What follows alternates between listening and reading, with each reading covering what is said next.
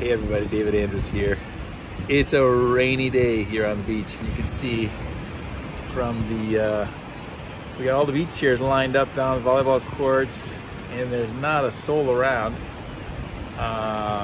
Pretty much we got a completely empty beach here. They got a booth set up. They're expecting a lot of folk here soon. But just wanted to share that no matter what the weather, if you spend a few minutes outdoors, you can gain amazing benefits. Now, even on today, this windy, rainy day, get a shot of my feet in the sand. There they are. My feet in the sand means I'm getting the qualities of the earth's energy. So I'm earthing today. My feet are bare feet in the sand.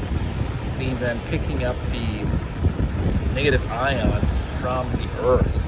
The earth gives off an electromagnetic field and it's extremely powerful, and it can be very healing to be grounded into the earth with your bare feet. And so on a day like today when nobody's at the beach, imagine that, because the sun's not shining and it's not necessarily warm, but if you still get out with your bare feet on the earth, now I know in colder climates it's a little difficult in the winter time, but as spring approaches here on this first day of March, we're approaching spring, another 3 more weeks of winter, and the spring equinox will be arriving soon. And then the weather will turn, so being barefoot on the ground can actually provide be a bit easier and still provide a great amount of benefit. So if you haven't looked into the concept of earthing, I would highly recommend looking that up and doing a little research on the power and the benefits of getting your bare feet on the earth whenever possible. And especially if you can gather in some sunlight through your eyes at sunrise and sunset and be barefoot, that's extremely beneficial.